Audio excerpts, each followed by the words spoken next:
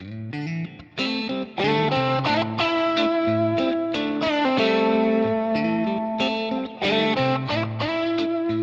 birch is my next in line for my individual series of videos about what we can do with different plants and trees and things we find. And I will include skinning rabbits and the whole 9 yards, dressing game, cooking game, you know, in a survival situation, in a wild situation. But I'm going to look at the silver birch today, and really if I move back and don't get the sun on the camera, we look at the leaf, it's not so identifiable as you know, alder and other things look like that, but what we're trying to do is take the young leaf. It's too late in the year now to take the leaf. Sorry about the movement in the camera. We really want to hit late spring, early summer. But what we can do is we can take the leaves, we can put them in a jar, pour some oil so they're covered, and stir occasionally for a month, just making sure they're covered in a light place. And what happens is the oil is extracted from the birch, so we get birch oil in the mixture. We've now got an oil that we can use as a massage oil for a variety of things, arthritis, but one, you know, muscle pain, eczema, you know, lots of things. We'll go into it. I'll not be in depth on this first part of this video, but we can see we know about the bark because, you know, or rather most of us in survival, for anybody who's sort of getting into it, the bark can be used for a multitude of things, and it's been a blessing for thousands of years, especially in North America. The bark can be made into paper, canoes, we can weave the thing into baskets, we can make glue, we can boil the sap down, or we can drink it straight. It's a lovely refreshing spring drink, and it's packed with all sorts of good things which we'll go into. But it's a very, very useful tree, besides the fact that we can just light fires with it, because it does light tinder excellently. I will go out of the wind and do the other bits, but what I'm going to do is show you how we can use certain areas, what we can do with the leaves, how we can extract the oil and use the oil, how we can take the early leaves. Bear in mind we can keep that oil indefinitely in our medicine area. We also can take the young leaves, which, to be honest, there's none on it now. It is latening in the summer, but we can take the young leaves, gather them in large quantities, dry them out, which we'll go into again, dry them out into a tea. You know, that's what we're trying to achieve. Crumple them up, dried leaves, make a tea leaf with them, and then we'll drink them as a tea, which is very good again for gout. It's a cure for all sorts of stuff,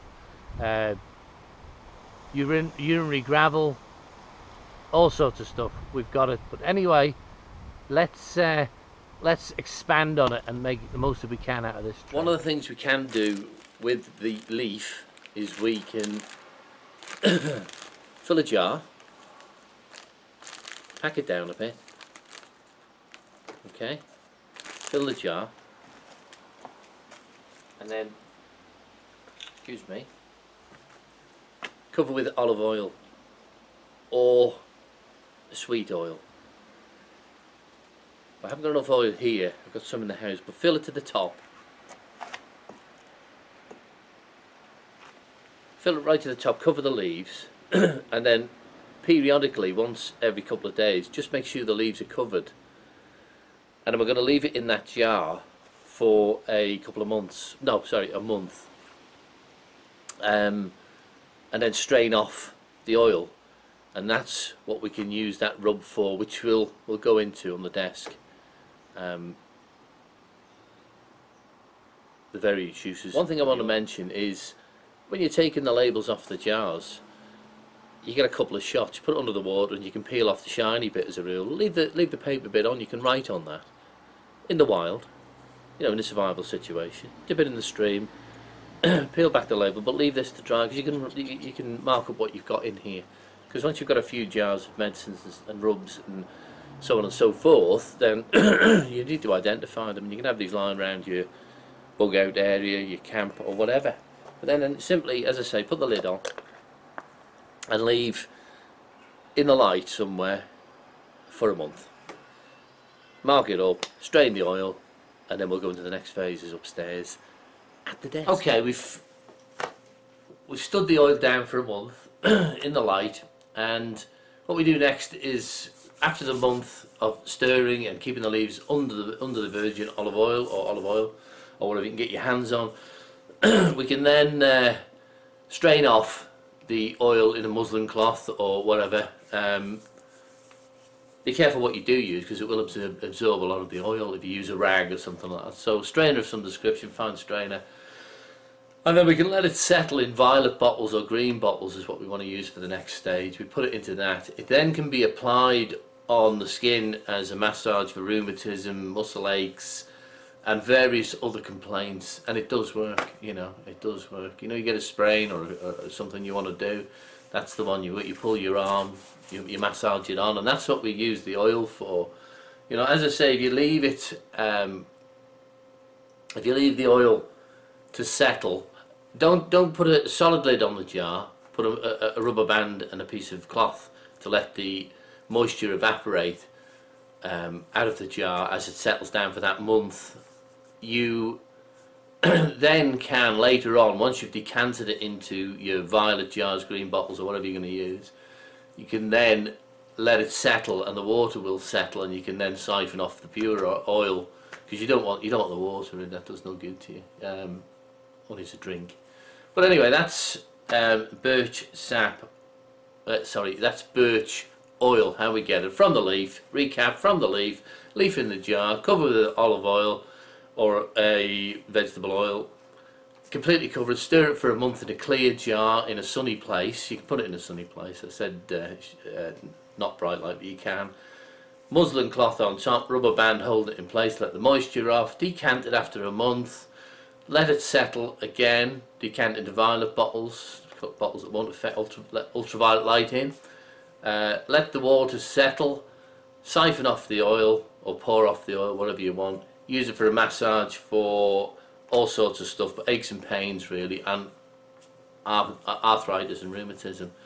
Good one. The oil now is been soaking in olive oil in this instance for over a month actually, and you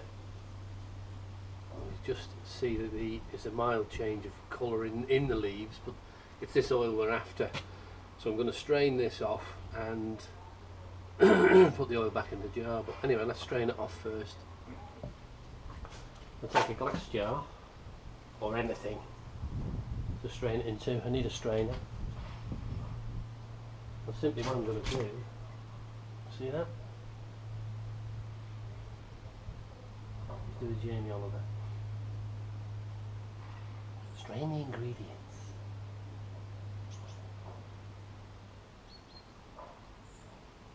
This will take some time.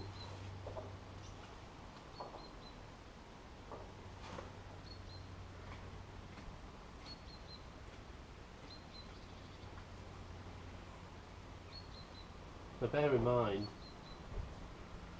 these leaves are covered in oil and are very good for fire lighting and probably other things.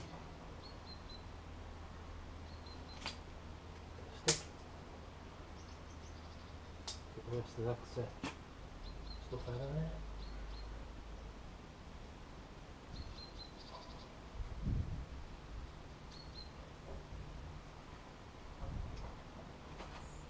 Please forgive the change of clothes throughout this video. I've done this over a period of time in different seasons. Anyway, got that. As I say, we can use that. Got this brown oil now. Should go back in there, no problem.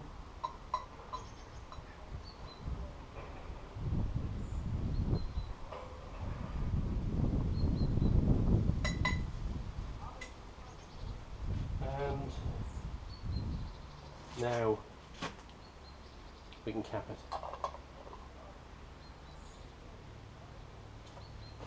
Simple as that. Anyway, there's the rubbing oil, because that's what we're going to use this for. But I'm going to go, I'll not go into the benefits of this, I'll go into the benefit of everything at the end of this video.